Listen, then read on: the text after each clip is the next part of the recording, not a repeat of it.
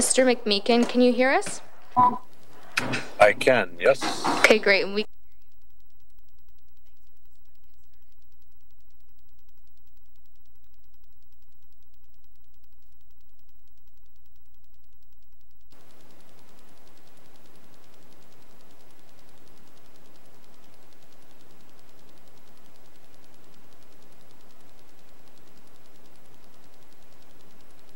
Okay, call the meeting to order. Do I have someone to open the meeting in prayer? Mr. Johnson.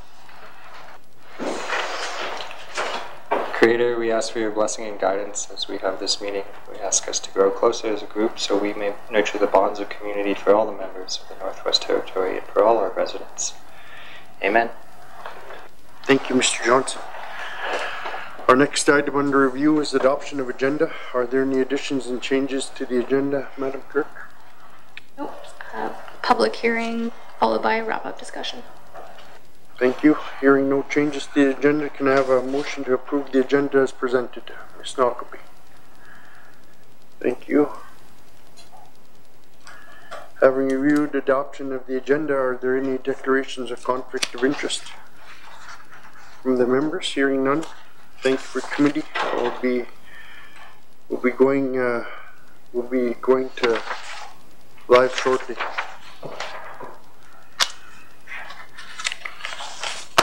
Madam Clerk, ready? Okay.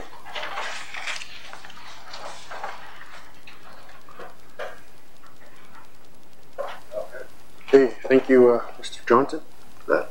Good evening. Now I call this meeting to order of Standing Committee on Economic Development and Environment to order. I'm Jackie Jacobson. I'm the MLA for Nunavut, the chair of the Standing Committee of Economic Development and Environment. We are joined today by members of the Standing Committee of Social Development. Together as the committees of the Legislative Assembly, we identified food security as an area of concern to us. Today I'm holding a public hearing on food security NWT. Please note that the meeting is live streamed. So I'd like to remind all members, presenters, to direct the questions and comments to myself as the chair and wait to be recognized before speaking. This would help our meeting go a lot smoother and quicker.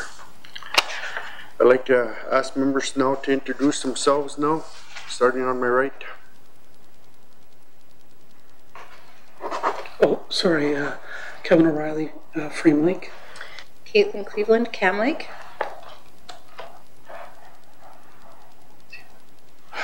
Alan Johnson, MLA for Yellowknife North. Good evening, everyone. Good evening, Katrina Knockleby, MLA for Great Slave. Thank you. Thank you. Those who are welcome, everybody who's in attendance here tonight. Thank you for coming. If you have not already registered to speak, I'd like you to present to the committee. Please let our staff know, Katie, and we'll get you put on the list. We have 5 presentations registered to speak this evening. So first of all, Janet Dean, Executive Director, Territorial Agri-Food Association. Thank you and welcome. Yeah, welcome. Yeah, thank you, Janet.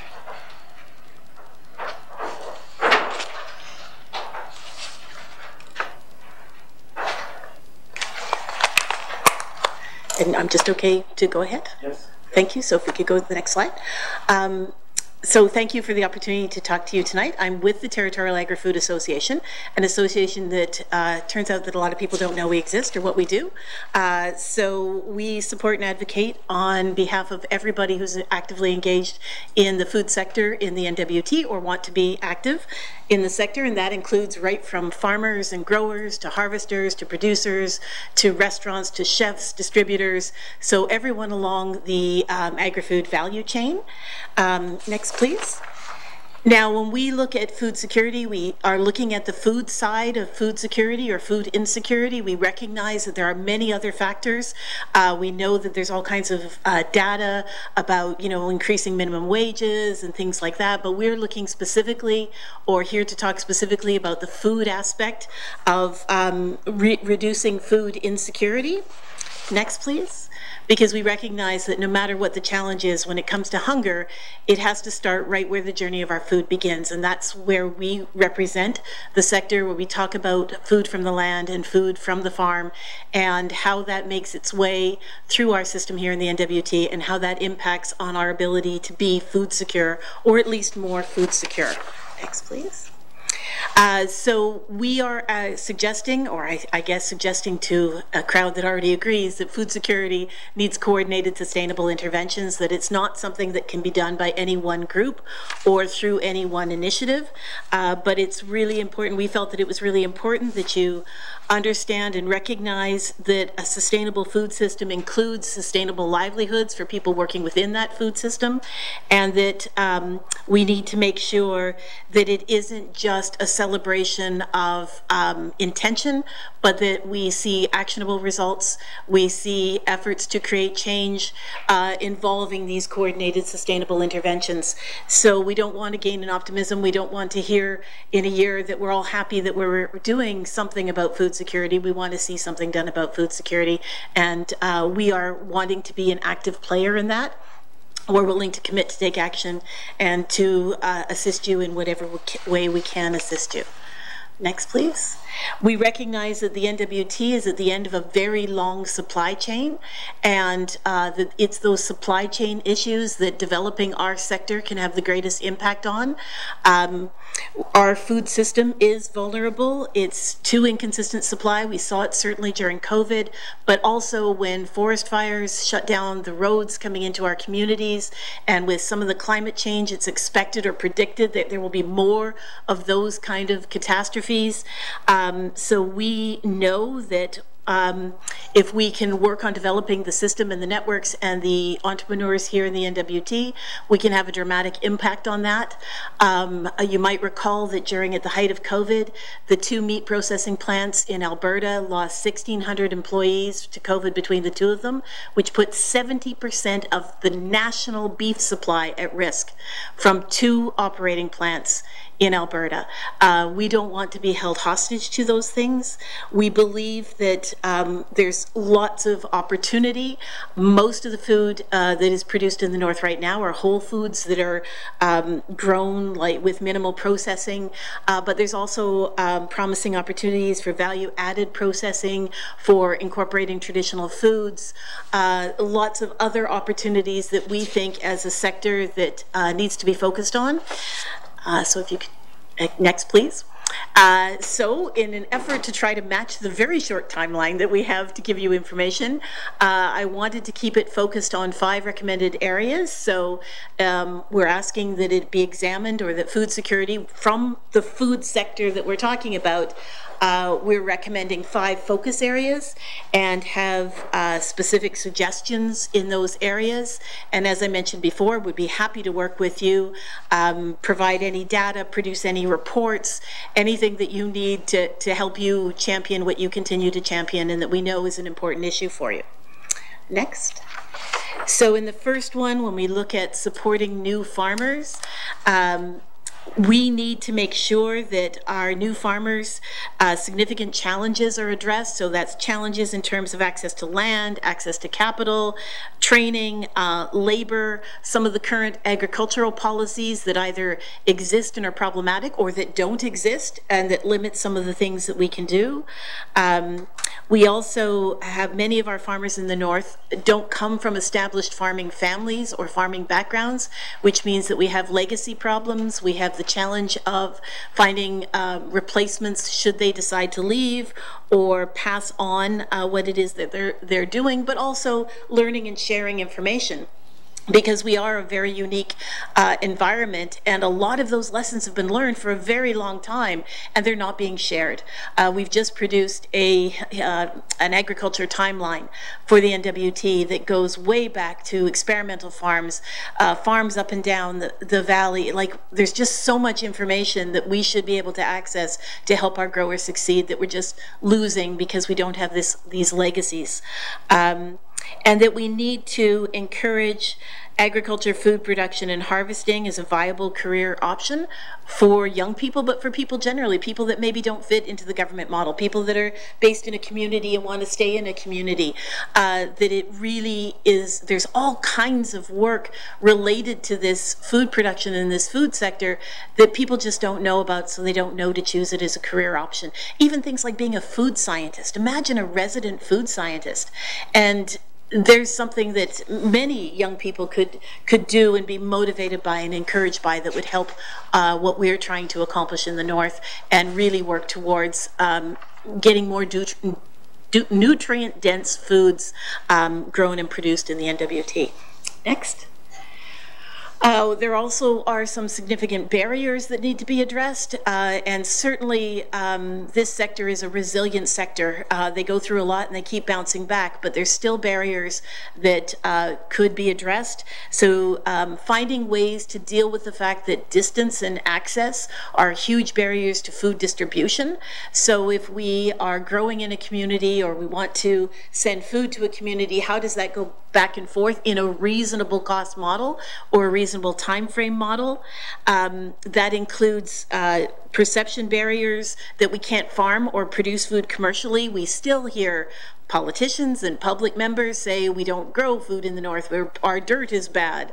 There's all kinds of things, but there's also all kinds of innovative ways that we can address these. So we need to manage those perception barriers, and we hope that you can manage them too as our advocates. The economies of scale, we are a small market, so we need to reduce trade barriers across provinces and territories, because it's not viable for many of our people to just produce or sell in the NWT. And even some of the existing foreign worker programs that require, so for example, like McDonald's has the infrastructure to bring in several workers to supplement their existing HR staff needs, but our farmers and our producers and our restaurants are small. And if we had a way to be a sector, do a sector program, rather than just not meeting the criteria of the standard program, that would make a huge difference. I don't think I've spoken to one member since I took over this job who hasn't said that HR is an issue, and it's because they're small and accessing those HR inputs is tougher for them than for some of the larger employers in the sector. But I also have one thing missing on this slide, which is a really important one, and that's the cost of doing business. And so, the power subsidies, the tax we pay, many of our communities, agricultural land is taxed at residential rates. We are the only province or territory in the nation that taxes farmland at residential rates. And so things like that, our power, many other places, provinces and territories provide power subsidies or assistance with dealing with one of the water and conservation issues that we have to address.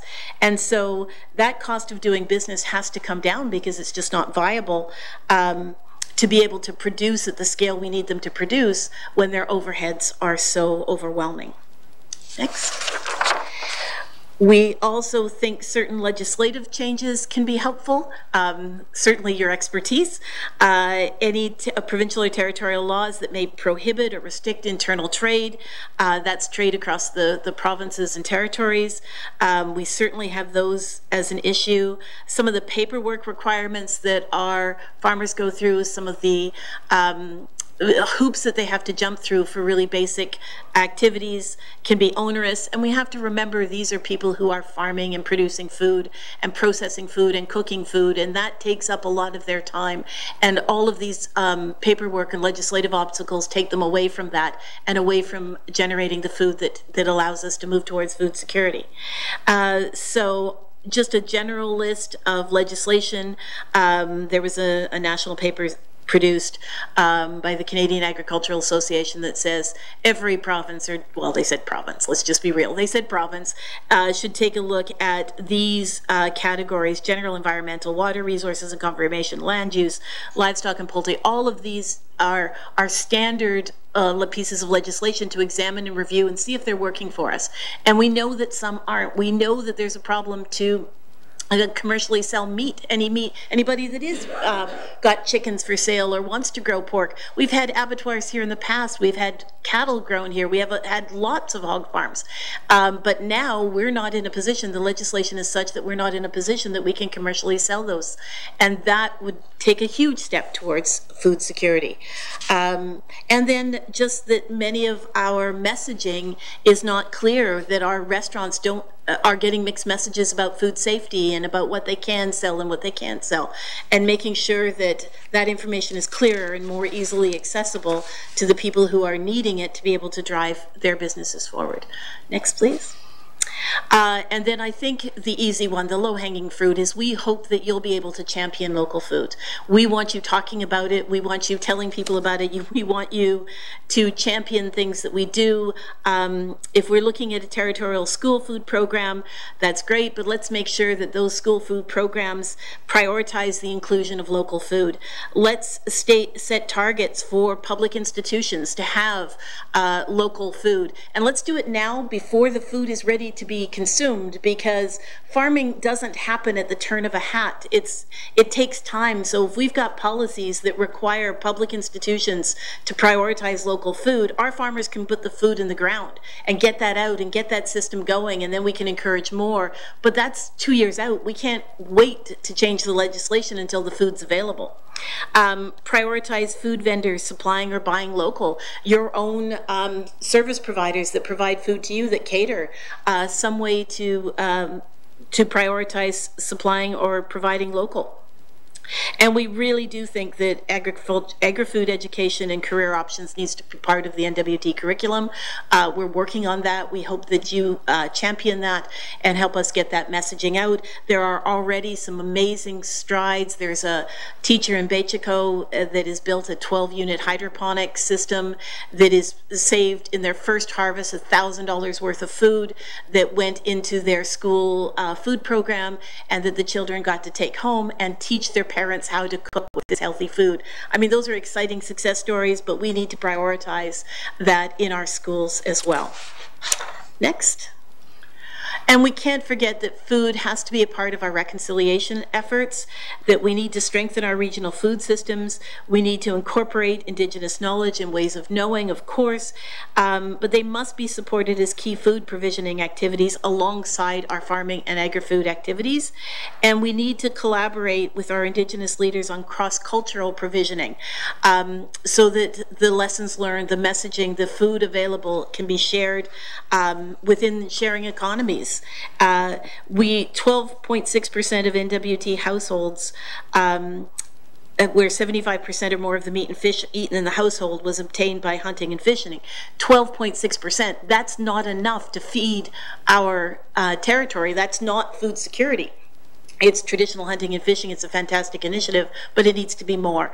And if it can't be more, it needs to be shared.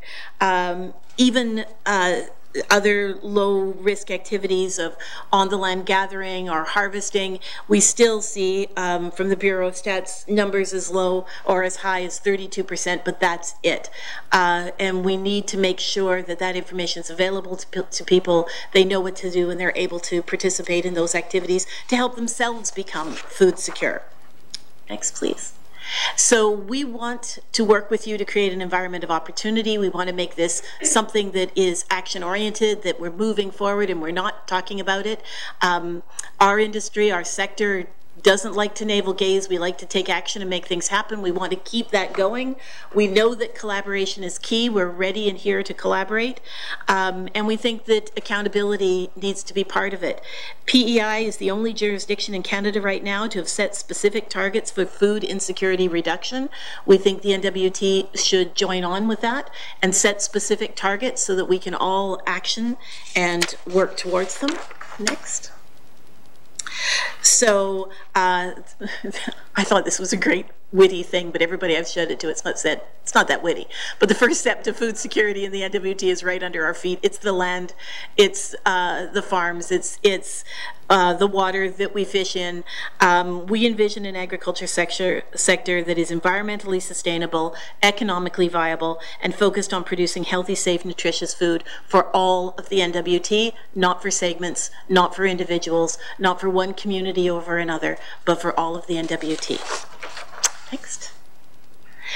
And so that's my time. My only last comment is if you'd like to learn more about what's going on in our sector, come to our conference on February 24th. We've got some exciting people talking about some exciting things, and you're welcome to attend for all or part, whatever is best for you. Thank you. Thank you, Janet. Any questions from Ms. Knockleby? No. Okay. Yeah. Thank you, Mr. Chair, and I just want to say thank you for the wonderful presentation.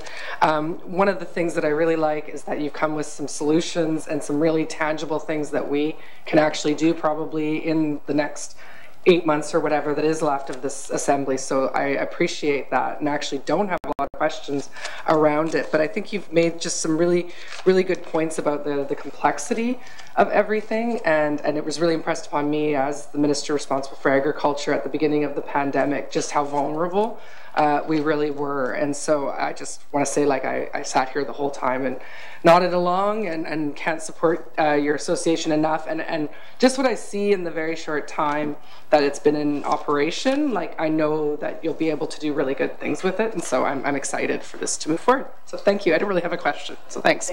Yeah. Ms. Cleveland.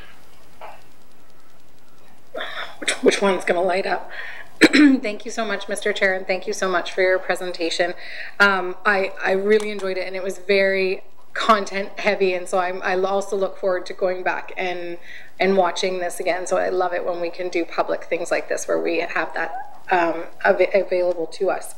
One of the things that I have heard from some food producers in the Northwest Territories is comments in regards to reporting for current grants from the GNWT, and I'm wondering if you've heard any feedback in regards to that from any of the people that are members of your association, and if you can provide any additional information or context to that. Sorry. Ms. Cleveland, Ms. Dean, go ahead. Apologies. So yes, I have heard that on occasion. We're here to help them, and what I hear mostly is that everybody says I hate paperwork, and there's a lot of paperwork. Personally, I think the paperwork is reasonable, but then I've come from that system. So I'm happy to work with anybody, member or not, working in this sector, to help them go through their paperwork and help them report back. I think there is a bunch of changes coming to some of the agriculture funding over the next little while that will have different reporting requirements. And certainly in our relationship with ITI, we've been told that they're very aware of it and are interested in making it an easier process for people as well. Thank you, Ms. Dean. Thank you. Thank you so much, Mr. Chair. My next question, I guess, relates to something that MLA Knockleby referenced, and that is our very limited time frame that we have left within this term.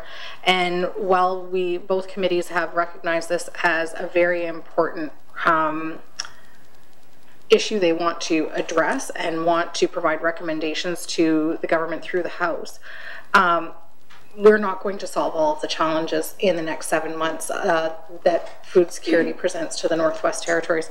And so one of the things I just wanted to say is, I guess, a strong recommendation to also kind of provide this information to the next incoming MLAs or people that are running, so that as soon as the next government starts, when they're starting to think of what legislation to potentially put forward, that some of this stuff can very much make it onto that radar. Because although, you know, if this committee these committees provide recommendations that have to do with legislation, it might not necessarily make it in and definitely not make it done within the life of this assembly. So I just wanted to kind of add that as a comment. Yeah. Thank you, Mr. Chair. Anything to add? No, thank you. So a suggestion we'll take to heart and work very hard to make sure the information is shared. Thank you so much. Any other questions from the members? Mr. O'Reilly? Just trying to figure out which one's going to go. Thanks, Mr. Chair, and thanks for the presentation. One of the things, I guess I got two things I want to ask you about, but the first one is whenever I've asked ITI, which seems to have most of the responsibility for supporting agriculture, food production, so on, there doesn't seem to be any stats kept on food production here. In terms of what we produce locally, what we consume that's local or from outside. And if you don't have stats, how can you actually measure the effectiveness of support or programs? And I don't know what ITI requires in terms of its contribution agreements, and we don't want to be too onerous in terms of the money that's given out. But it would be helpful to know more about how much of our food is actually locally produced, what percentage and different kinds of food, calorie values. There's a whole bunch of things that we just don't know about. So anyways, I'm just wondering if you have any suggestions, recommendations around data collection and tracking this stuff so that we can actually start to set some more meaningful targets and better evaluate the effectiveness of supports that NWT offers, which probably aren't that great. But why don't we start with that? Thanks. Mr. O'Reilly, Ms. Dean. Thank you. We fundamentally support the idea of statistics and data collection, absolutely. So I appreciate your observation there. The NWT Bureau of Stats, even when they talk about employment in the agriculture sector, our numbers are so low that it reports as zero, which is just not acceptable. So yes, we need to work harder on that. We do believe that that data is available, and we are looking to do that data collection ourselves with the information from the sector information, and then we hope that our ITI partners can help us with some of the government level information that they may have access to, such as what are the key foods being purchased under subsidized food programs and things like that. That would also be good information for our members so that they know what areas are in demand. But certainly we collect information from the farmers markets, for example, and from some of our other members, and we can continue to do that. Excuse me. Sorry, Ms. Dean. Mr. O'Reilly. Yeah, sorry, it's been a very long day for us already, and I probably will yawn at some point as well. So, and it's not lack of interest, let me tell you that. So, I guess my other question is, I actually drafted a motion on food security, like developing a food security strategy, and it was passed unanimously by the regular MLAs. But it called for things like, having a minister responsible for food security, developing better data collection, setting targets, and there was a bunch. It was pretty comprehensive, and I don't know if you've had a chance to look at it, but the response we got back from the government was, thanks very much, we're going to hire a food security person and we're going to park them in HSS, Health and Social Services, and by the way, we're doing all this stuff, which I'm not gonna, I think parts of it they're doing, but it's totally uncoordinated. You got different departments doing different things, they don't even know what each other is doing, no coordination of supports, no tracking, anyway, it's not good. So anyways, I'm just wondering if you've had a chance to look at that motion, if you have any suggestions for how this government's clearly not going to do a food security strategy. So any thoughts on what a strategy might actually look like and what kind of financial resources are necessary to actually carry it out? And this feeds into what my colleague talked about in getting this a priority for the next government, because it should be, in my opinion, but leave it at that. Thanks, Mr. Chair. Mr. O'Reilly, Ms. Dean. Thank you. I don't know that I can answer everything that you're asking tonight, but I can tell you that I certainly have looked at the strategy. I think we, as an association, feel that food production in the north is much more important than it's been given credit for. And I think it's very easy to subsidize food coming from elsewhere, but it doesn't address the supply chain issues. And we think that it's so food production, but also restaurants and just creating markets for our food producers, all of that is such an integrated part of food security that it often gets dropped off the table for some of the social issues that come to play, which are important. We're not saying they're not important. So that's why collaboration is fundamental in any approach that we take. So absolutely, we think that food is the center of food insecurity. But in terms of what would it cost and what some of the suggestions are, we could certainly put that together, put information together, come up and say this is what we would recommend. Excuse me, we can do the jurisdictional scan to say here's what they look like elsewhere. We can do that work to give a little bit more of concrete terms or concrete expectations. If that would help the next group moving forward. So we're not adverse to doing the work. Thank you, Ms. Dean. Mr. O'Reilly, one more. Thanks, I appreciate that. And I think if you want to provide an extra, any additional thoughts coming away from this, I think that would be helpful for us in maybe formulating some recommendations and little bits of wisdom we can pass on to whoever follows us. So thanks. Thank you for your comments, Mr. O'Reilly. I'll let you reply if you'd like to reply, Christine. Malcolm. Thank you. I just thought of something here, and also Jane is listening and messaging. So just curious to know a little bit more about what is happening with the collaboration with Indigenous governments and around that sort of harvesting and foraging maybe type agriculture sector, and how do we sort of see that moving forward?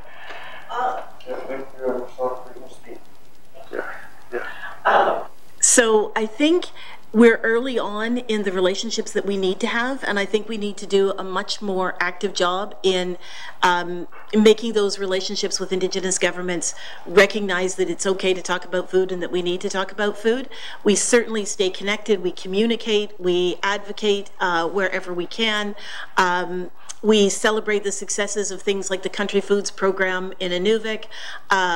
There's been a lot of research done in the north with like market gardens in within Indigenous community or with Indigenous government partners, but I think that research isn't necessarily staying and it's not necessarily being shared, and that's a role that we think we can help with, so that when we have a success story in a community because research partners come in and worked with a local government, then we want to be able to share that elsewhere. We can do that, but certainly we're early on in those relationships, and we shouldn't be, but it is a key priority for us to be better. Christine, one short follow-up, Ms. Caitlin, Ms. Notleby, sorry. Yeah, no, and I agree with that, and I hope that part of the plan is to send invitations specifically to them all for the conference. And I also want to say I do remember a 1930s Film Board of Canada video where they were growing cabbage about this big at Giant Mine in the town site. So it's been going on at least since the 30s, so I do agree with that, so thank you. Do you want to answer? 1842, first recorded garden in the NWT. No doubt. Okay, thank you for your presentation. If there's no other questions, thank you so much. We appreciate your time here tonight and in helping us move forward to address our issues that we have. Yeah, thank you. Yeah, thanks. So, we do have another caller online that if you could identify yourself. Hello, is that, is it my turn? You're coming up there shortly. Okay. No, somebody called in on the cell phone. Yeah. Oh, that could be me. This is Lisa Thurber. Okay. Yeah, thank you, Lisa. Okay, after next on the list we have Francois Bennett, Refuge Farm. France Benoit. Okay, we. Yeah. Next time you say it. Okay. We. Okay, thank you. Welcome to the meeting tonight. Hello. I have prepared some notes for this presentation, and unfortunately has been lost somewhere in the world for the last 4 days with my luggage with Air Canada.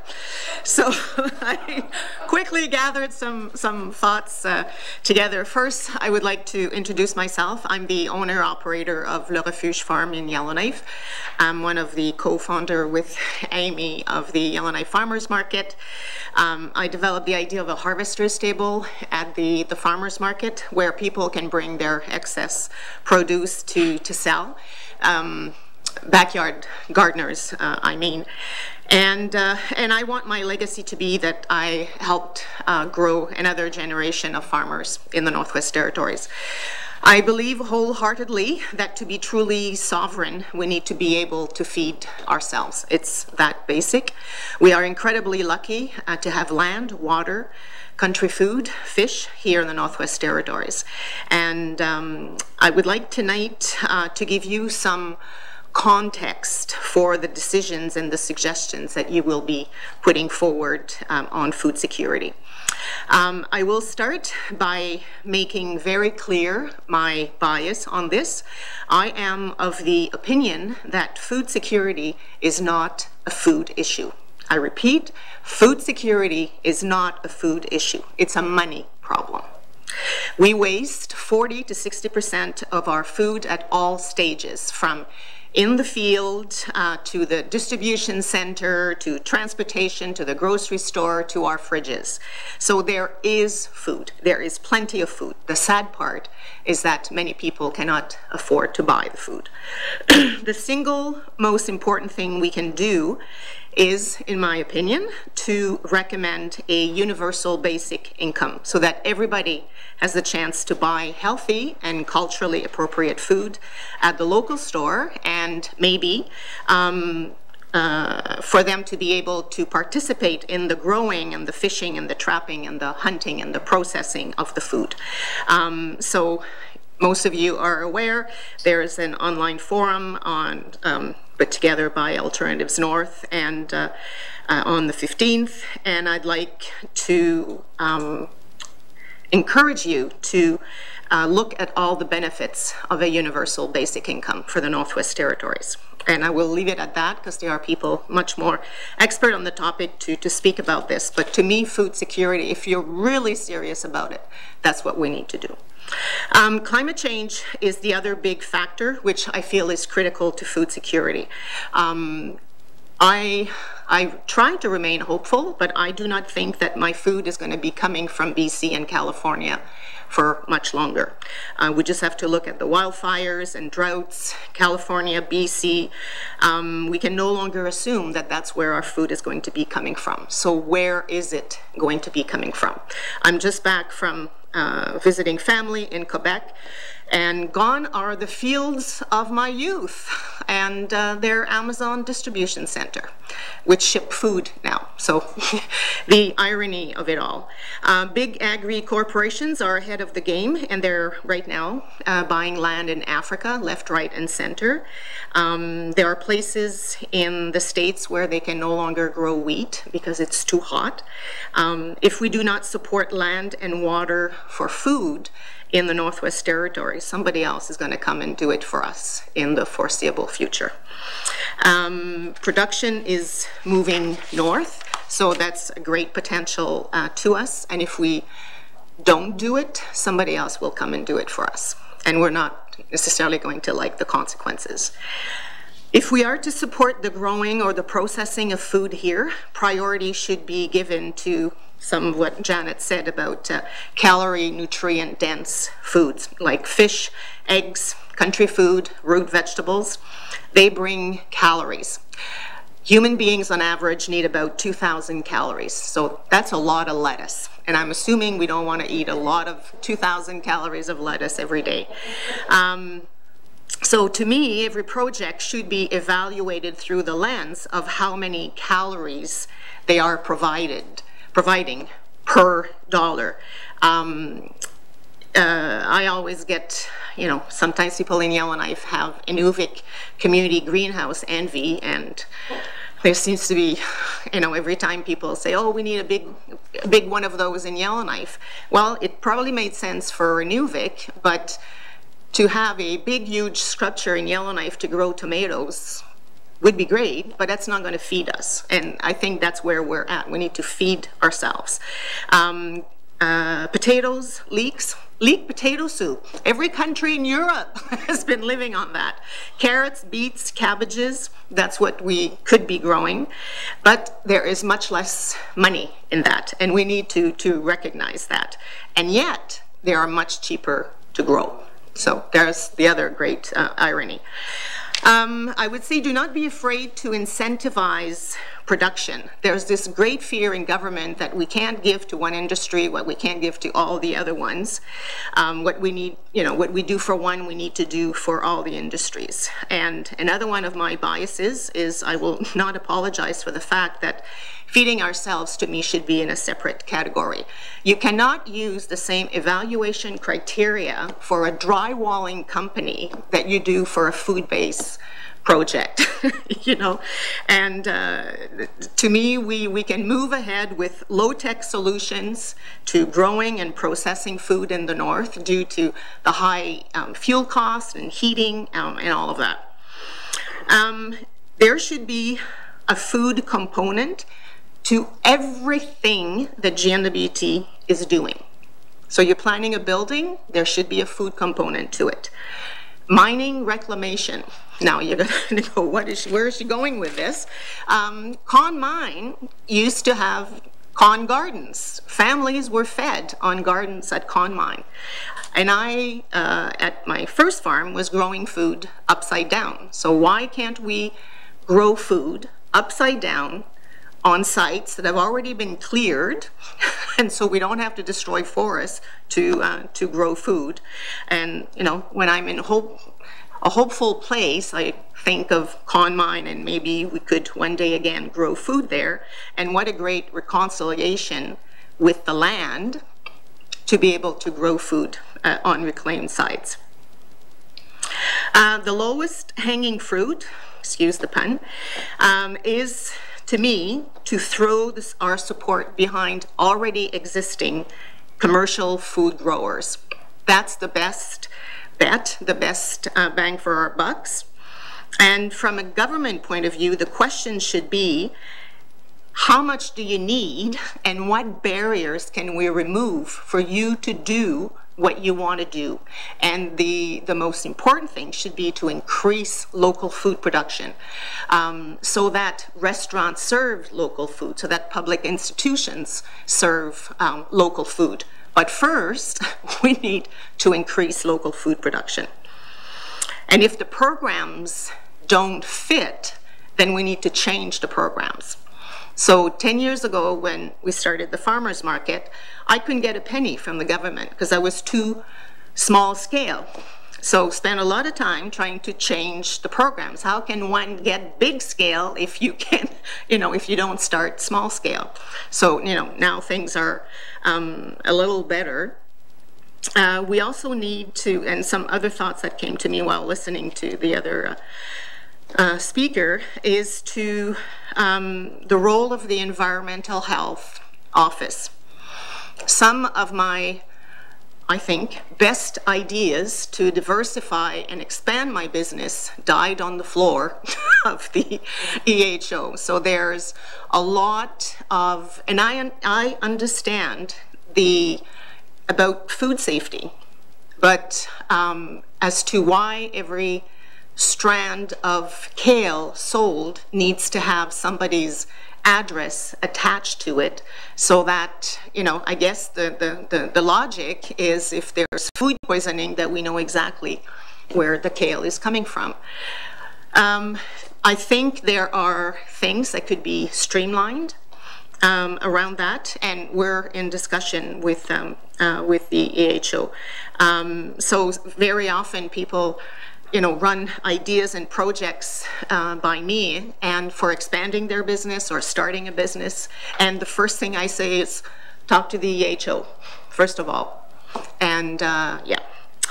Another thing that I want to touch on, because it was mentioned, is around, I'm going to call it accountability for funding received from the GNWT.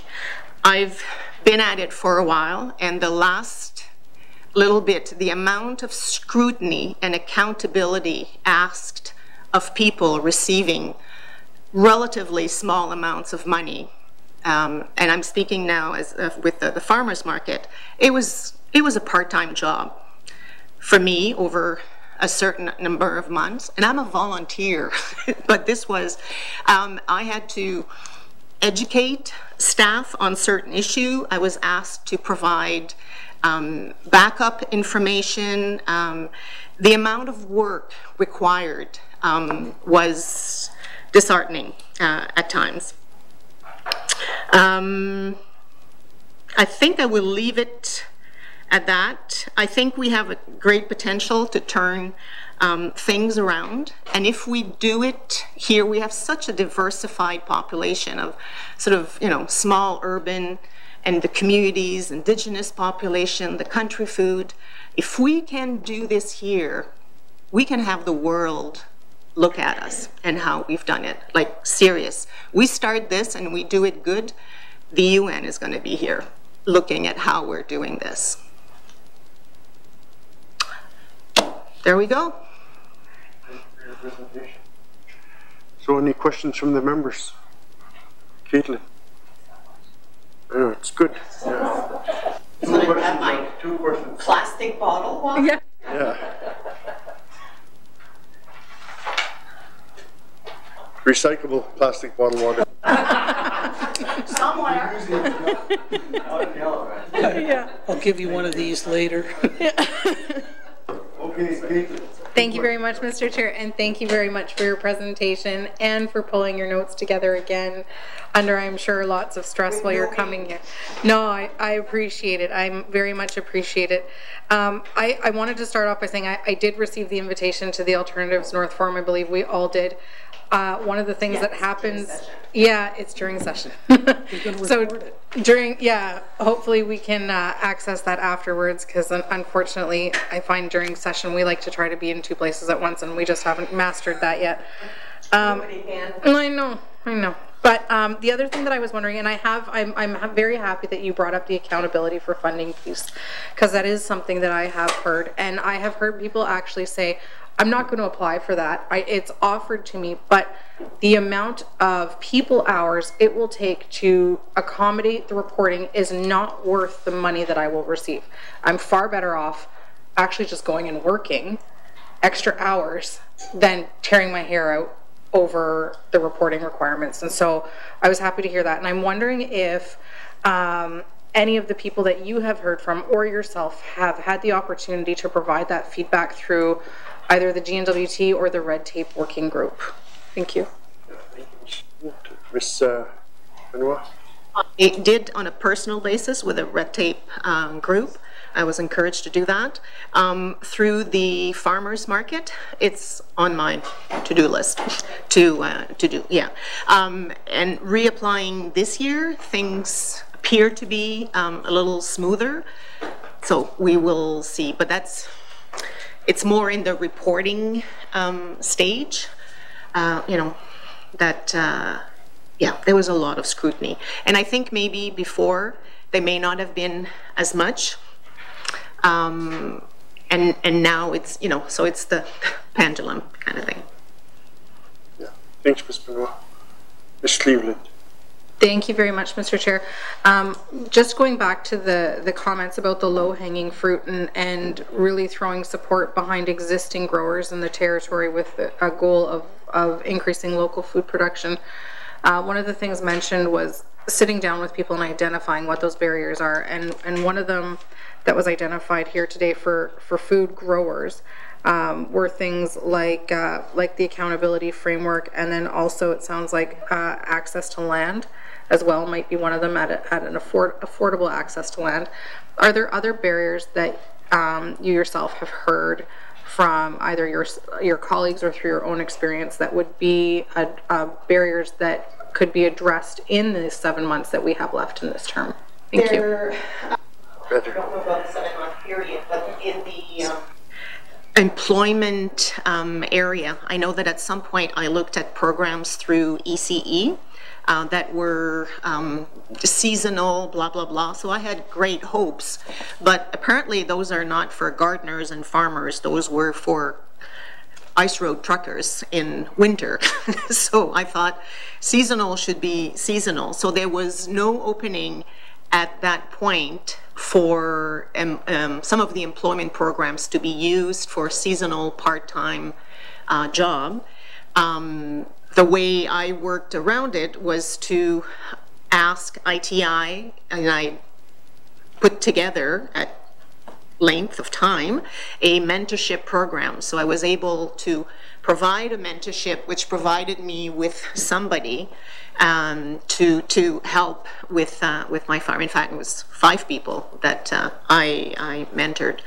And that was a big surprise because I was looking for 1 person and I had 5 applications that were, I felt, outstanding, and I offered them each a day and they came for a day. So that was another light bulb. It's like, obviously there's some people out there that are interested, but it's such small scale for the owner and for the contractor.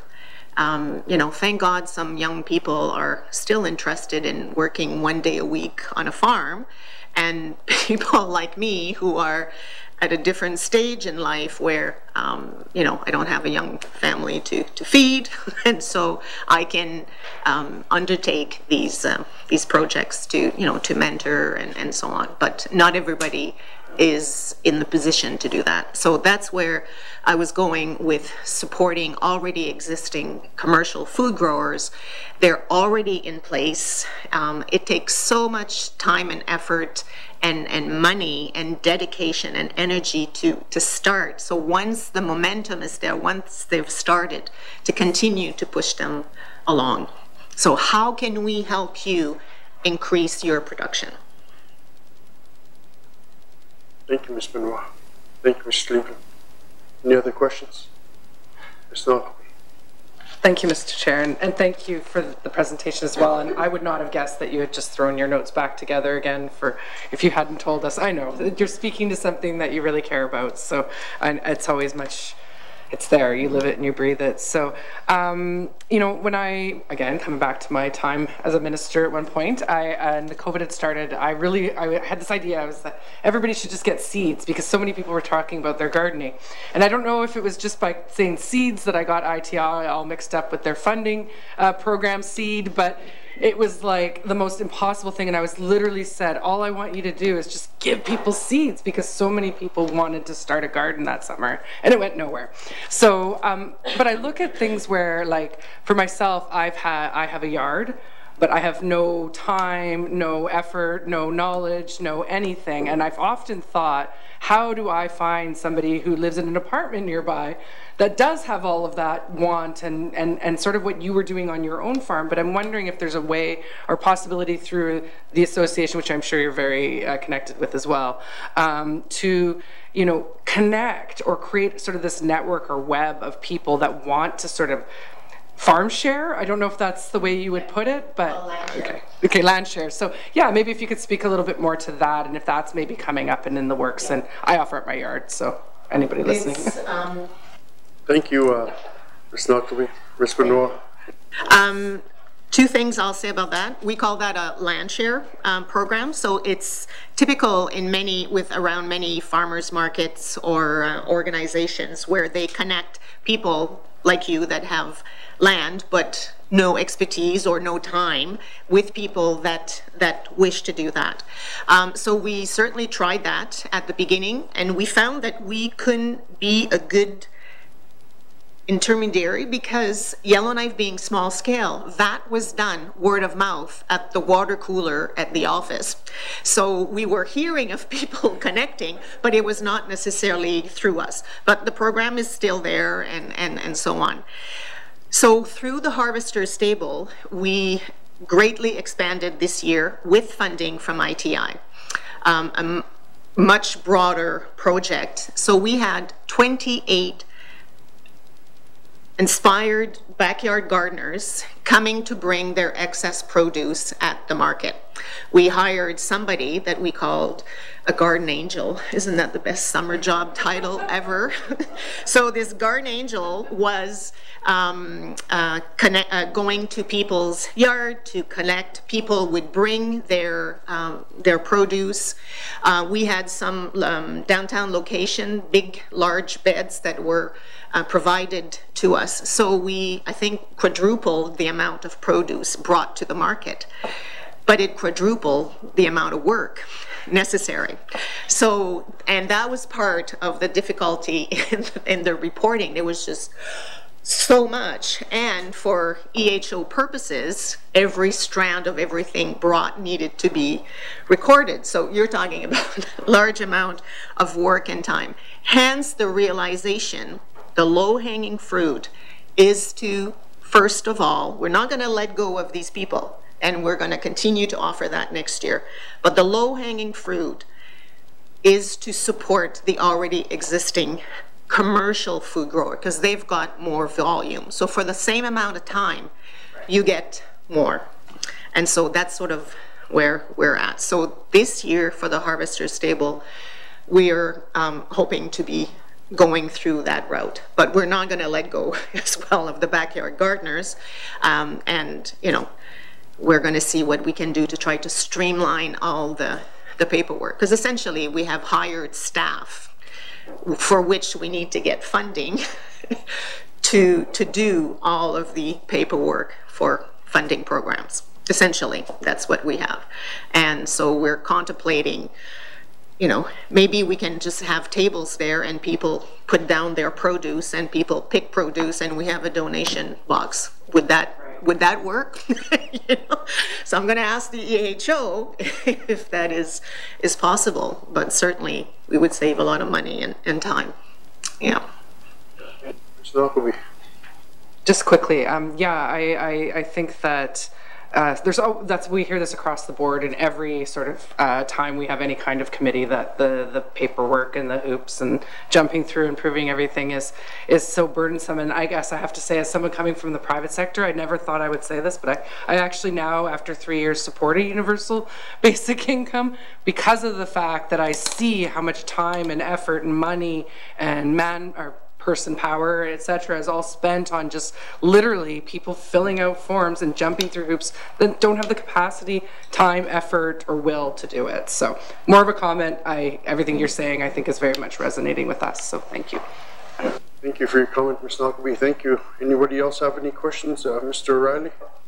Yeah, thanks, Mr. Chair. Maybe not so much, I guess there's maybe one question, but in full disclosure, I would consider France a personal friend, so visited her on her 2 farms that she's helped, 3 farms, yeah, that she's helped establish. She turned a gravel yard in Cam Lake into a productive farm that's still in operation with some other operators. So yeah, anyways, I want to encourage you that if Air Canada hasn't given away your luggage yet, that you submit any notes that you do have, because I think this is something we're going to take a bit of time to look at. So if you want to submit notes after this, that would be helpful, I think, for us.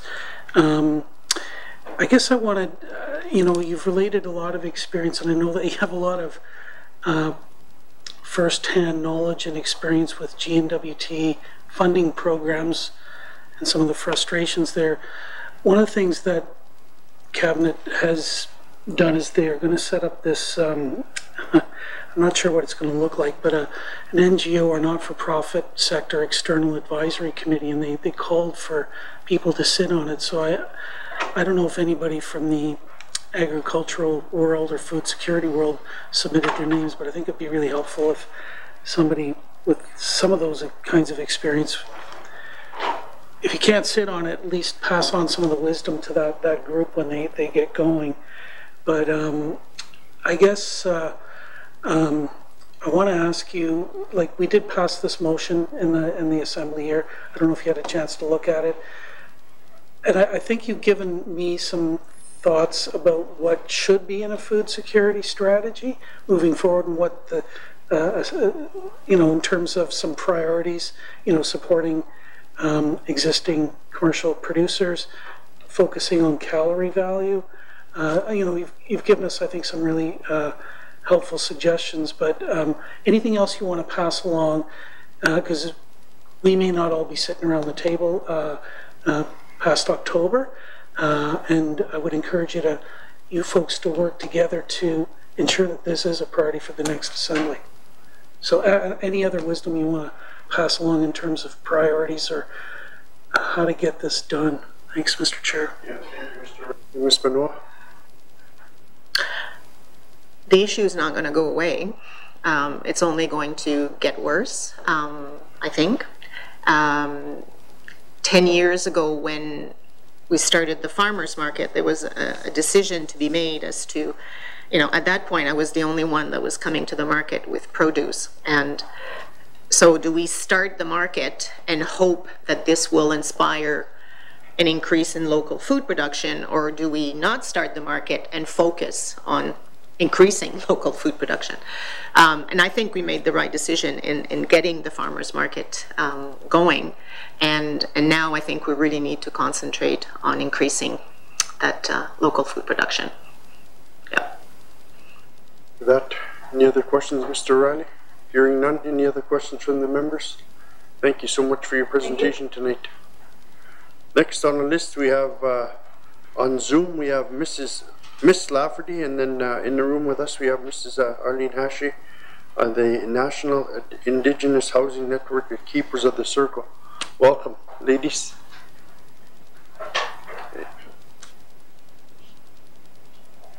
Miss Lafferty, are you there? Hello. Yes, I'm here. Thank you. Yeah, thank you for joining us today. Ms. Hashi? Okay, so start in, or? Yes, start your presentation.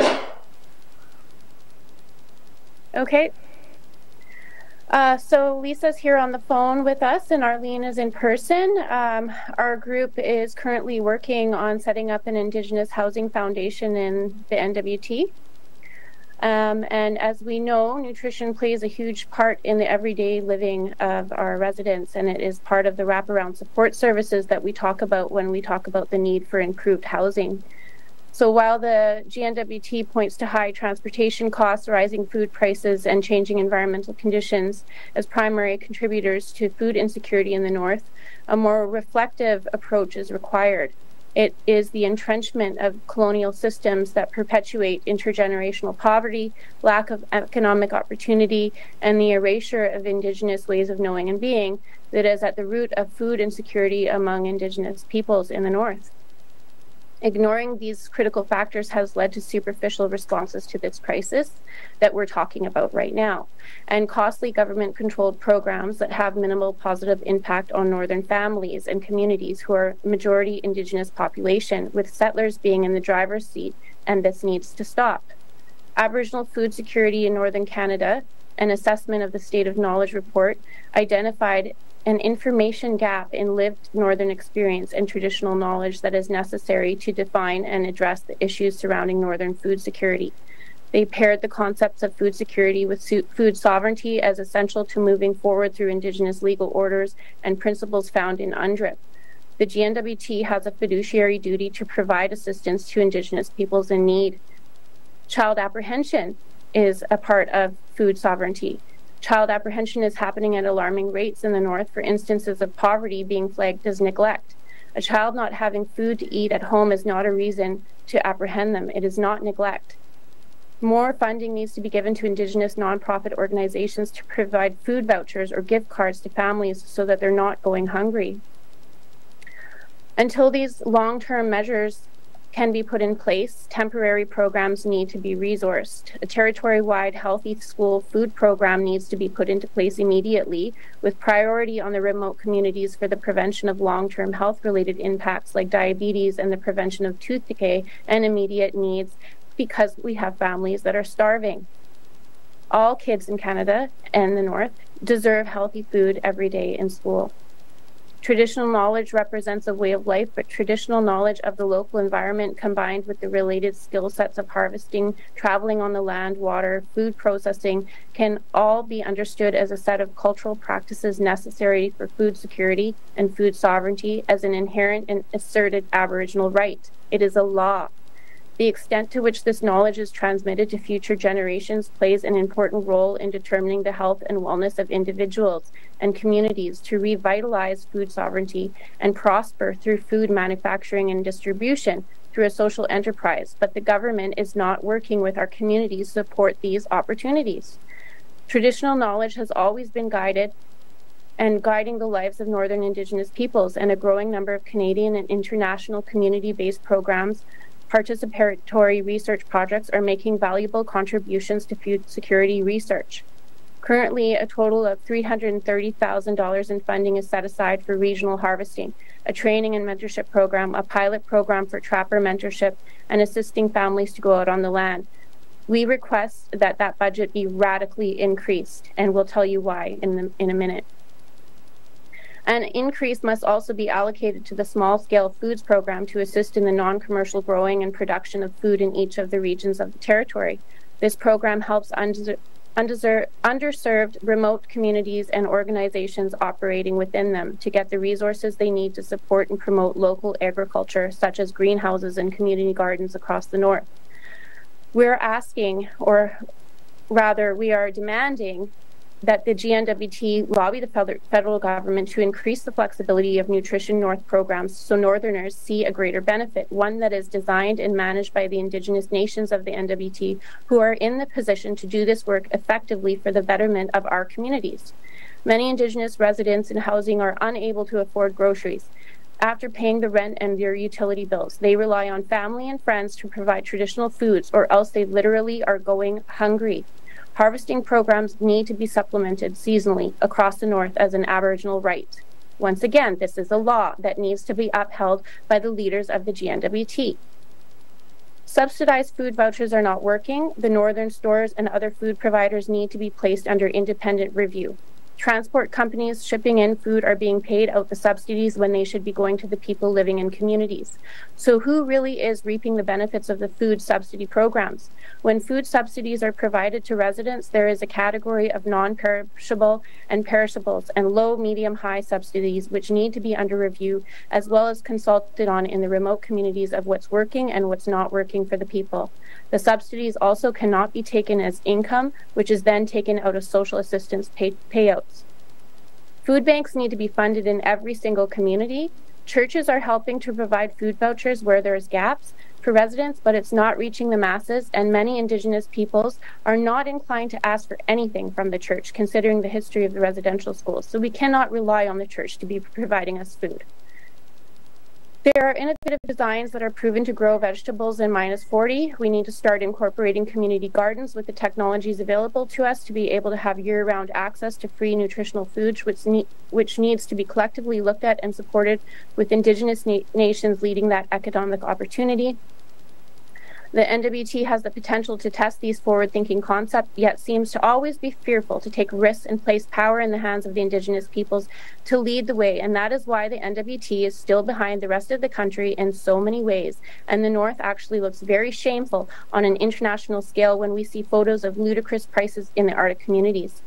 New up-and-coming food security associations and existing food growers and the NWT need to ensure they are working with the nations, as well as providing the Section 35 right, because this is about land transport and land access, and a cooperative solution is possible, one that is only done by being Indigenous-led in the NWT. Indigenous nations are fully capable of doing this work, which provides communities with job security, which is something that people are complaining that there are not enough jobs. Well, this is a perfect opportunity to provide those jobs. And with the funding support required to feed our families in an assertion again of Aboriginal rights that the GNWT has a fiduciary duty to accommodate, as this money is being distributed by the federal government. So the very fact that the GNWT is asking tonight what the stats are around food security is disturbing, because the departments should have these numbers, and you should be fully aware of what these numbers are. Also, having the GNWT step in and shut down local Indigenous businesses like the Buffalo Farm in Fort Liard that was fully supported by the nation should be a crime. That business could have used ITI support. And this goes back to the Royal Proclamation of the 1700s, which states that Indigenous peoples cannot prosper off their own land. So I ask you, what year are we living in right now? We're in 2023. We're not in the 1700s anymore. We have families that are literally starving, and our people are trying to do something about it, but being stopped at every angle. So you're sitting around the table saying that you're tired tonight, but you have a job to do.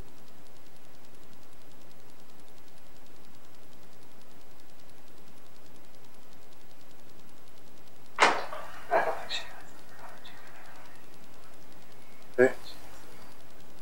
She done? She's still in the call. She was cut off or done. Okay.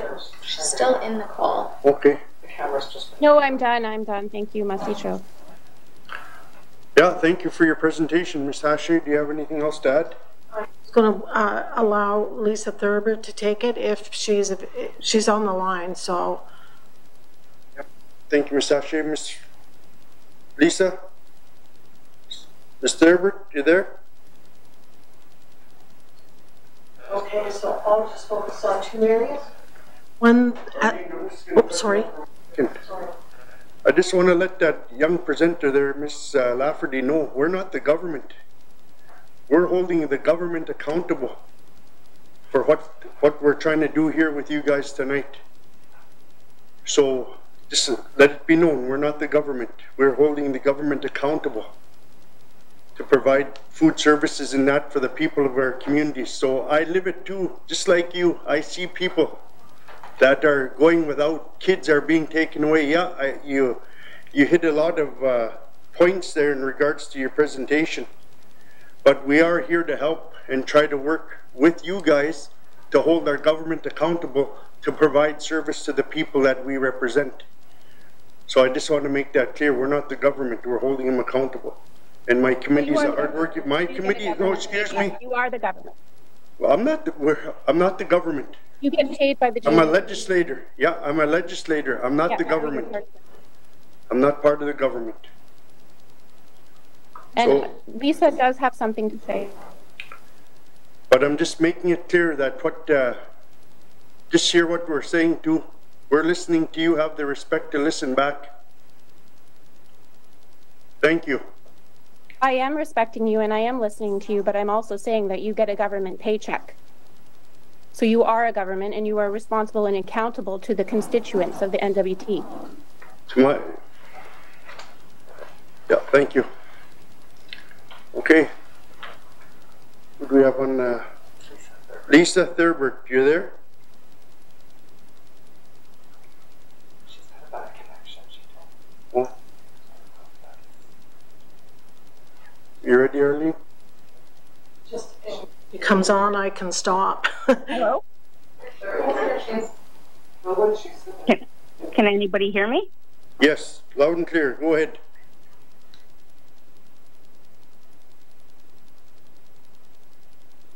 In Hay River, my mother was a residential school survivor. My first home was in Enterprise, and I used to catch the bus from Enterprise all the way to Old Town when the school was back in Old Town. And by the time I got to school, I was hungry. It was a good 45 to 50 minutes on that bus ride. And although I had an early breakfast, I'd be hungry. By the time I got home, I was hungry. I was hungry during school. I was so hungry as a child that speaking about it now brings saliva into my mouth to where I was so sick. And an easy solution to help do some of this food security and literally put food into people's mouths and to children's mouths is to provide school food programs across the NWT. it is trying to be worked on across Canada. I would like to see this government, whoever you are, whatever committee we are seeing, whoever is responsible for that fiduciary responsibility to literally start putting your money where your mouth is and food into the mouths of our children and to every resident. We have 45,000 residents in the territories, and not one of us can go without food. And I'm going to hand it over to Arlene now, and to continue from there. Thank you. Thank you for that, Ms. Ashley. There's two areas that I thought I could focus on, and one is, first of all, thanking the previous presenters because they were just super and so expert in their particular area. And one of the areas I wanted to focus on was the guaranteed basic income, and I know I don't need to educate any of you on what that is, and many of you have supported it, going back to how difficult it is to make the government accountable when there just is no political will to get the job done. So I just wanted to lay out that poverty for Indigenous people is intergenerational and directly linked to historic and present-day colonial systems that have engaged in genocide through dispossession, displacement, and disempowerment. Melissa Britton and Cindy Blackstock described the relationship between the two as the deliberate impoverishment of Indigenous Canada, or poverty by design. The policies, practice, and outcomes of this state-inspired design are detailed in the TRC report and the Murdered and Missing Indigenous Women and Girls report. And so a response to this crisis is required immediately. So of course I've got the stats in front of me, and I'll share them with you in writing just to not take up so much time, but suffice it to say it was residents in the Clincho communities that are particularly hard hit with poverty and lack of access to food. Other communities as well, Polituk, Uluktuk, Jean Marie, all talked about needing to go to their relatives for financial help. So I sort of side with France in saying this is a money issue and an intergenerational money issue. It can be solved, and many of you at this table have supported it. And your government, or the government, is not following suit. So we're calling for a guaranteed basic income. The other thing I think is really critical to add to that is a living wage, not a minimum wage, because employers are also responsible to make sure their employees are making a fair wage. And I remember the co-op was doing a food bank drive, and there was a big picture up there, and they were saying, oh, if you donate, buy so much food, we'll donate, or something like that. And I said, I might donate, but I want you to tell me you pay your workers a living wage. That's what I want you to tell me. And the backlash I got from government employees who make a damn good wage, in my opinion, for having that expectation and not being nice and not buying into the nice food bank idea was pretty huge.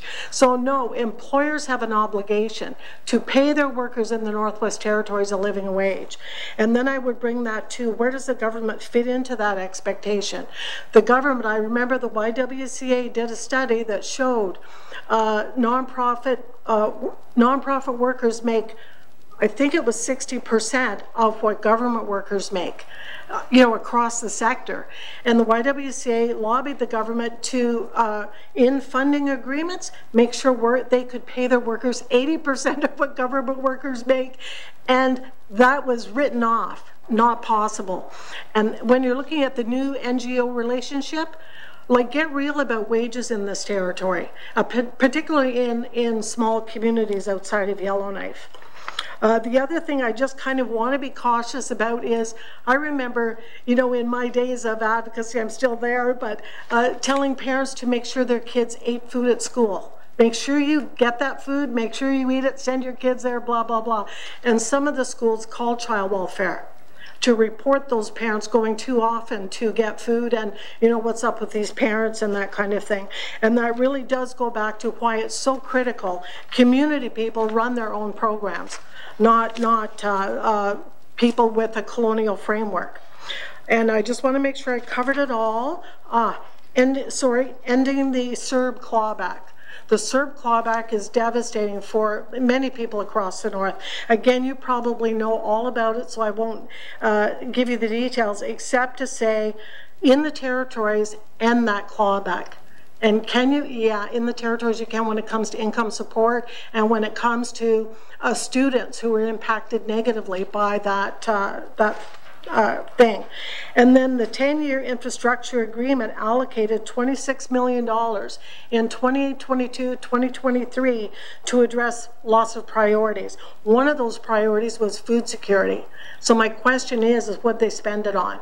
Was anything of that infrastructure spent on food security or food insecurity? And so, and now we have many years to go because that infrastructure fund goes right to 2028. And there's millions and millions of dollars in that. So allocate that infrastructure money to addressing this. And I think I will leave it at that, except to say I'll give you one hope. I mean, I think, like when you come with solutions, we presented solutions. They're there. I'll give you one final solution that's just kind of the most recent glorious experience I've had. And that is working with training Indigenous women to design and build their own house and attaching food security to that house and sustainable energy or low energy to that house. And we have a concrete on the ground example of where an Indigenous woman got her house, elders gifted her land, and she is fully sustainable. And she didn't have to pay a penny for that damn house. And so people were complaining, why her? Why did she get a free house? I said, I'm not going to cry tears in my beer if the federal government gave an Indigenous woman a free house. So things are possible in the Northwest Territories. Yeah, that's what I would say. So I'll end it on that. Oh, I would like the environmental health officer to quit focusing on kale and focus on mold and bed bugs. Thank you. We agree with you.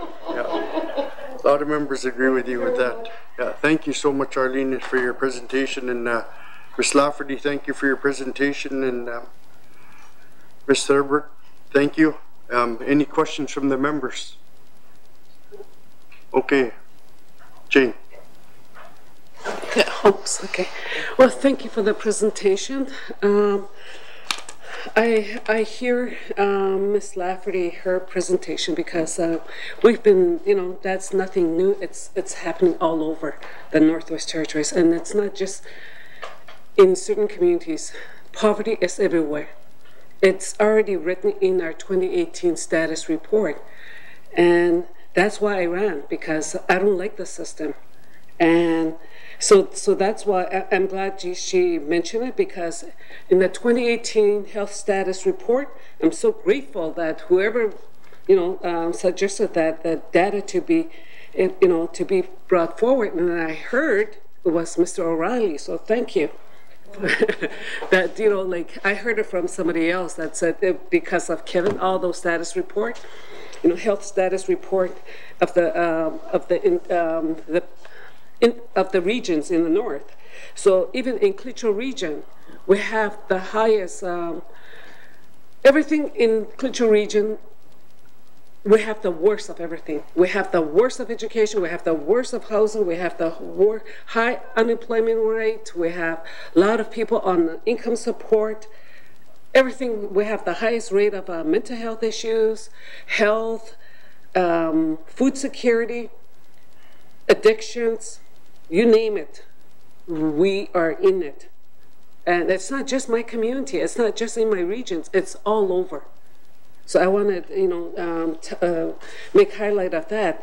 That is why I'm very grateful, whoever, I don't know where it came from, but I know the school, when I was there, I know the school was receiving some foods, healthy food, some fresh fruit. So I know that I'm just wondering if your department or whoever is providing these healthy food or fresh food, if you guys are going to other flying communities as well. Is it just in Klitschko region, or is it because we're too close, we're close, that you have, because of transportation, or like to Tuck, like, I mean, they're going through the same thing in his regions and in South too, So there are other regions. I'm just wondering if you guys are reaching out to other people, other Indigenous communities as well in the regions. Thank you for your comments. Ms. Sashi, go ahead. I'm not connected to the Food First organization, but there is a Food First organization. I know they access funding for different schools, and I'm just not sure if it covers all of the territories or how much food is kind of on the table for children going to school, going to school. So I'm just not sure what the status of that is. Thank you, Ms. Sashi. Next one is Ms. Greenfield. Thank you very much, Mr. Chair. Mr. Chair, I was very intrigued by the conversation about Nutrition North, and we had the opportunity to speak with Nutrition North at a previous panel on food security that we had. And it was interesting to me because I know that some of the questions that committee wanted answers to weren't really, they weren't answered in the fulsome way that we wanted clarity. And one of the questions that came up is, what ultimately is the goal of Nutrition North? Is it to subsidize foods, just in the spirit and intent of just providing a subsidy on top? Is it to is the goal to have foods on par with costs in Yellowknife? Is it to have foods on par with an average food cost in Canada? And so I would just love to have the perspective of the presenters of what really they see as ultimately the goal of Nutrition North. Thank you. Ms. Levin, Ms. Sashi. I wonder if Catherine or Lisa have an answer to that. I actually wouldn't have anything good to say about their perspective. Like, I don't think they have a vision, a plan, or any intent to actually make a dent in food costs in the North. And when you look at the atrocious costs, in stores, in northern stores that are supposed to be member-driven, those are supposed to be community-driven stores. And you look at the prices and I think, holy crap, like, how is that possible? And then I go back to the days I've lived here half a century. So the co-op boards they have local people. Like, I don't get it. How local people can be on a co-op board and tolerate the prices of that food. So I'm kind of inclined to, lean on the words of Janet and the words of France. We are not going to solve it through Nutrition North. We're not going to solve it through those co-ops, because those are drains. They're nothing but drains. So I'd rather divert that money to local food production, to local harvesting programs, and shut that federal, taxpayer drain. You might as well flush that thing. Any other questions, Ms. Levin? Oh, go ahead. I was going to say, Kat and Lisa might have a smarter, wiser tone than I would. Any other presenters like to answer that question? It's Lisa here. I'll give it a go. I truly believe that we need to get the power of the decision on how we feed our families back to those people that feed those families. In order for a hunter to go out and hunt the couple of times a year that he needs and bring back food on the table, the successful hunt being lasting months and months, we need the second part of that. We need to get back to canning, and we need to get back to having more cold food storage and proper storage for food. And we need to get back to our Dene culture and our Dene laws of sharing what we have. And that not being a punishment upon those that share. Because when you're an ECE client relying on them for that program to get your food voucher from them, they ask, did you receive anything? And if Sally says, yeah, I got a quarter hind of moose from my uncle, he brought it in, oh, it was so good. sorry, you no longer qualify for food subsidy. You have to live off of that. And there's just too much barriers in our system to say that's preventing food from getting to people's mouths. And it can't be you deserve more than somebody else. We need to get back to just human kindness and saying, yes, everybody needs money. Businesses don't need money to get the food. It's the people that need the money to be able to purchase and buy that food. And you need things like skidoos to go hunting. You need a fishing rod to fish, you know. And it goes back to the old saying, you know, teach a man to fish, you know, he can feed himself for a lifetime. Give a man a fish and he only eats for one day. So I don't think this is a matter of trying to reinvent the wheel around how to, but it is about sharing our wealth. And, you know, with the 10-year infrastructure agreement that is out there, there's money there to address literally food security. So where is that going? Is it going to our smaller communities? And only you guys can answer that. I hope I've answered some of that. Thanks. You did really well. Thank you. Miss Laffer, do you have anything to add? Yes, I do. So since Nutrition North has provided more funding into their subsidy program, food prices have gotten worse. So the reason why is because northern food stores and retailers are actually a monopoly right now, and they can't even be considered northern retailers because they're not from the Northwest Territories. They're not actually residents of the North. So somebody needs to look into that to make sure that their profit is not pinching off of the subsidies that are supposed to be going to the residents. Thank you. And I think it... Go ahead, sorry. No, I was just going to say, I think it's up to your group to do that work to find out more about what's happening with Nutrition North and where those subsidies are going, because they're saying that it's going into transportation, that most of the cost is to actually transport the food, which is good and all, but then that's leaving everybody hungry still. So we need to find another alternative, which is why we're talking about in the North, grow ops and whatnot, to make sure that we're manufacturing and distributing our own food and getting rid of the middleman and getting rid of that transportation. That, Ms. Cleveland.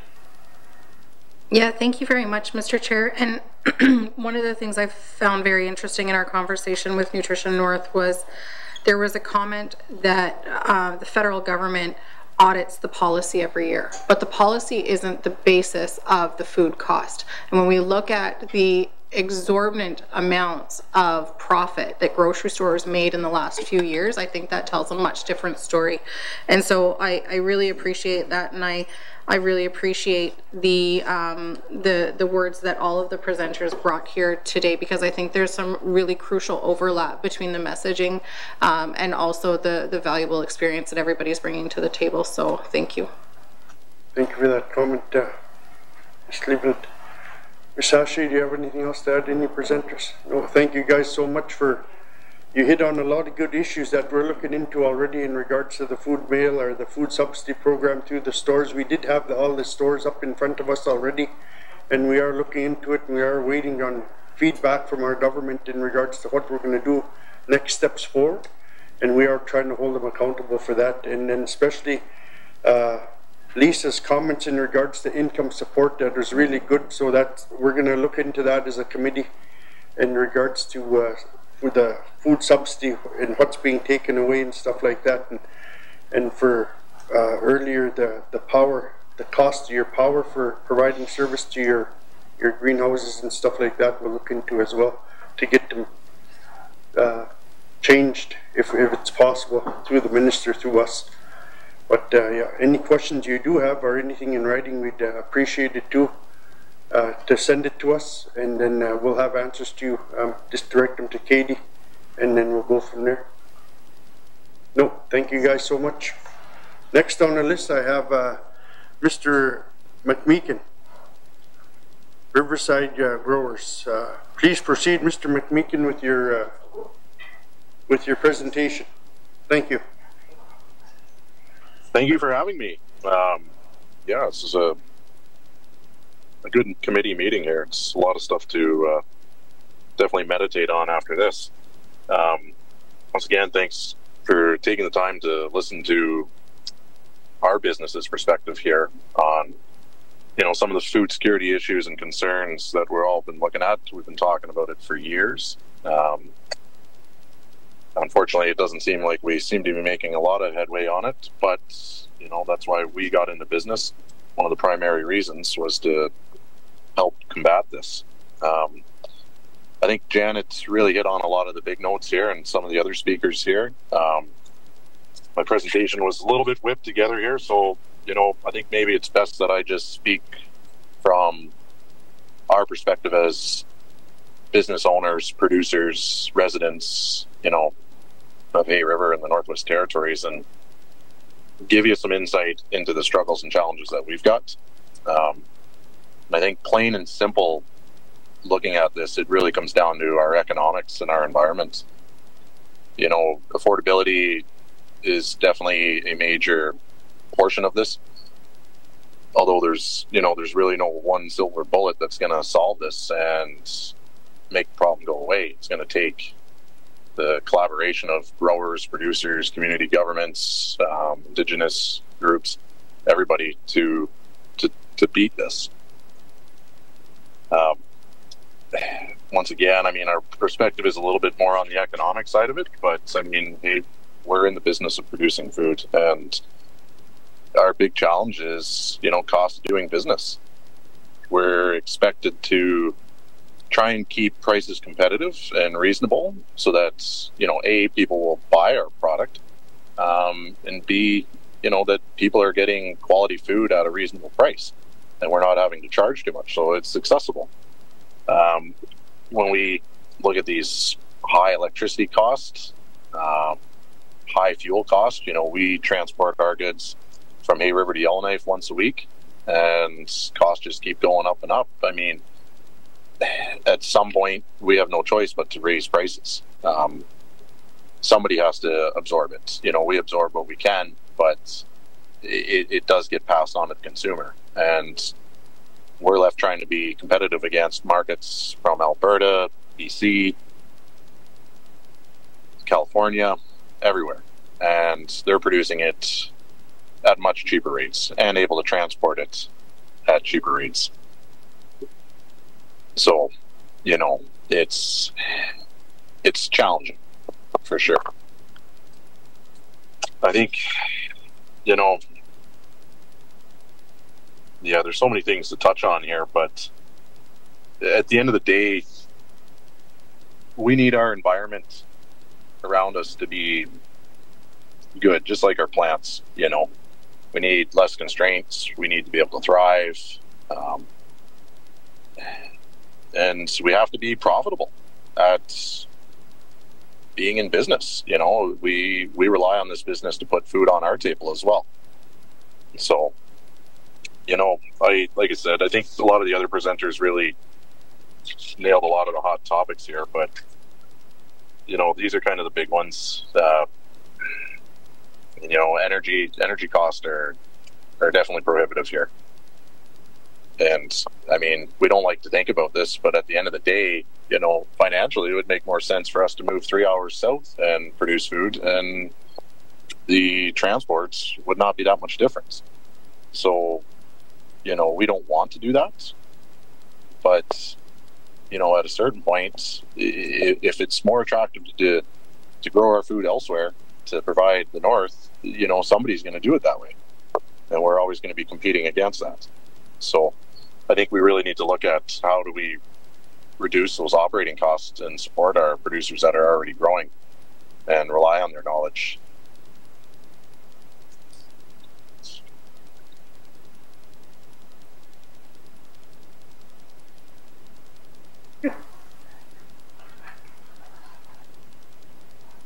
Is you're done your presentation? Yeah, no, it's pretty short and sweet. I don't, like I said, I think no, you hit all the points. Really hit it. You know, I guess one thing I probably left out was maybe some solutions. You know, I mean, I've talked with a couple of the MLAs on this, and ministers, DMs, for the last 5 years on some of the challenges that, you know, are a little more specific to us. You know, hydro rates. You know, we talk about green energy policies, and unfortunately, it seems every time we do the math on trying to go that route, it just financially doesn't pan out. But you know, we go, well, wait a minute, we're on a hydro community, but at 35 cents a kilowatt, you know, that's not going to cut it. Previous assembly, I know they put some of the framework ahead for this assembly. You know, one of them things out of the business of food was to look at differentiated power rates. You know, I've had that discussion with the DMs, and I don't know where that is. I mean, it certainly didn't gain anything over the last 4 years. Bridge tolls, you know, I mean, there's not a lot of us, you know, transporting food that far, but it's a challenge. You know, we certainly plan to expand our capacity down here in the South Slave to service the markets. Yellowknife, you know, being able to bring it up to the, you know, the airport so we can reach some of the communities easier, or some of the larger distribution hubs. But, you know, all that stuff adds up. You know, having to pay, I think, what is it, 180 probably for us each time we cross that bridge, you know. So, I mean, it's all these little things and that count, you know.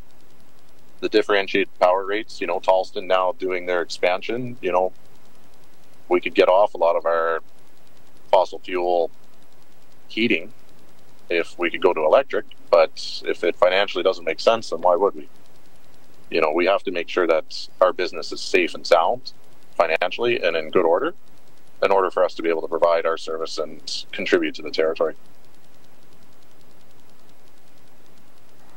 Yeah, thank you, Alex, for your presentation. Questions to the members? I have Ms. Knockleby. Thank you, Mr. Chair. Thank you, Mr. McMeekin, for the presentation. I have to say I'm sad to hear that everything that you've mentioned was exactly the conversation that you and I had 3 years ago when I went to your greenhouse as the ITI minister. You know, you mentioned to me at the time the energy costs, the fuel costs, even the bridge tolls, all information I did take back, and I'm very disappointed to hear that nothing did make it through to anyone that actually made any changes, and unfortunately I no longer had that power after that moment in time to do so. So I think the biggest thing that I am taking away here that you are supporting is the comments earlier about the cost of doing business being really the biggest issue, and Ms. Benoit's comments about it's not a food issue, it really is a money issue. I guess I do actually have some questions for you, but a bit very specific around the climate change aspect and the flooding that occurred in Hay River before, and the impacts to the burgeoning agriculture sector at the time.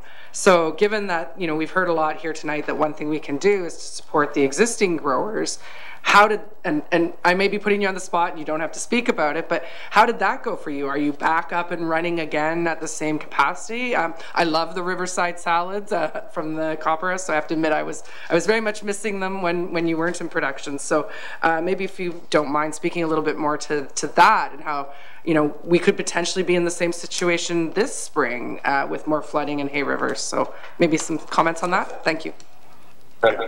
Thank you. Yeah, no, that's go ahead, Alex. Sorry, yes, that's a serious concern of ours right now. I mean, welcome to the world of farming. You're always battling in the environment. You know, fortunately, we are fairly creative and we do look at finding solutions.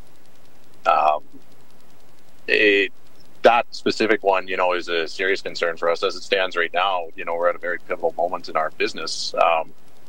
We are looking at tearing everything down and relocating to a new location out of floodplain, essentially. The floods that we saw this year were extremely devastating to the business.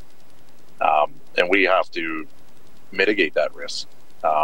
We no longer can invest the amount of money we'd like to grow the business, to improve services and contribute.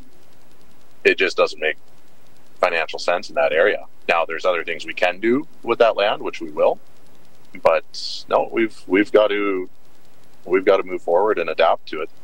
That's just the nature of the beast. I mean, you can't. You just got to keep plugging ahead as hard as it is, and it's certainly very difficult. Thank you. Ms. Knockleby?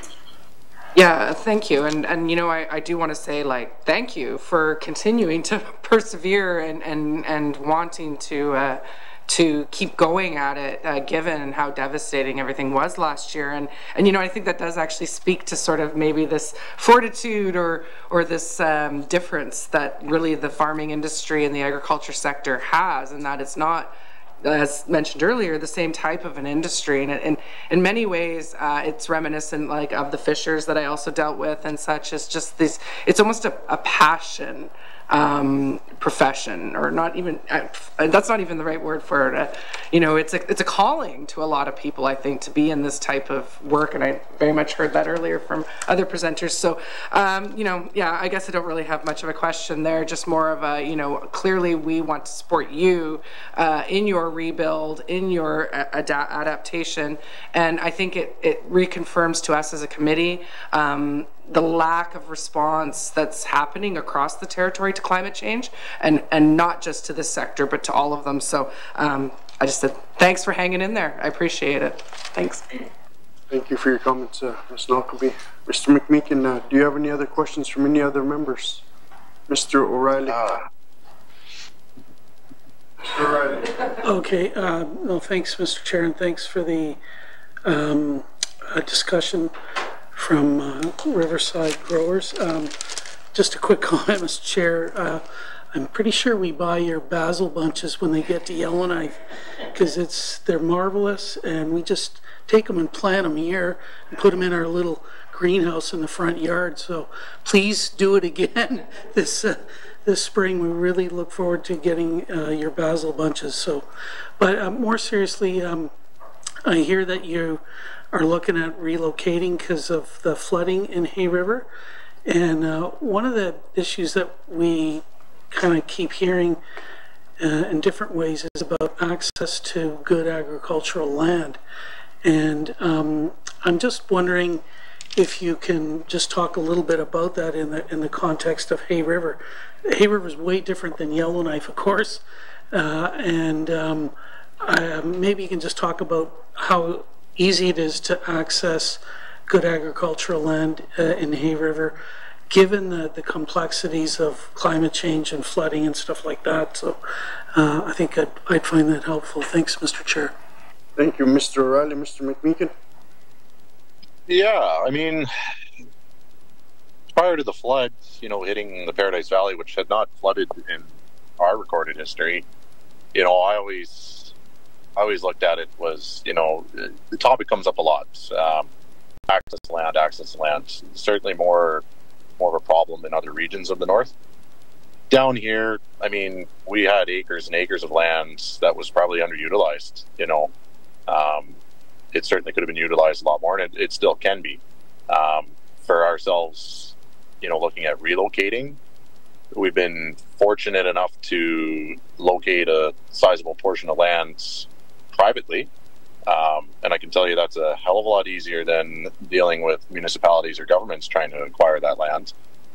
But it is few and far between. There is some other areas down here that are well suited. The local municipality here, I think, is on board with, you know, getting the development. But all that's fine and dandy to talk about, but you need people to produce it. You need people to work it. And if it is not an attractive lifestyle or business, you know, you cannot take care of yourself by doing it, then who's going to do it? You know, you know, we've seen this over and over, unfortunately, and some of the community gardens and that, they fire up, and then after a while they kind of teeter off, you know. There's a lot of work to farming. There's a lot of work to growing your own foods. It takes passion, it takes it takes a lot of fortitude at times, and if you're going to do it for a living, it needs to be financially sustainable, and that is becoming more and more challenging as time comes on. Mr. McMeekin, Mr. Riley, any other questions? Any other questions? Hearing none, thank you so much for the presentation, Mr. McMeekin. And my pleasure. Yeah, and if you have anything else to add, you could just send it to our committee clerk, Katie, and she'll get it to us, to the committee. And thank you again. So now we thank you all for joining us here today. Presentations will inform our work to make our recommendations to the GNWT, what needs to change to improve food security across the Northwest Territories, and to our committee to try to work with you to do better for the people. We appreciate you guys taking the time to share your ideas, suggestions, and feedback with us, and this concludes the public portion of our meeting. And thank you everybody for taking the time this evening and presenting to us. And I want to thank my members. Thank you.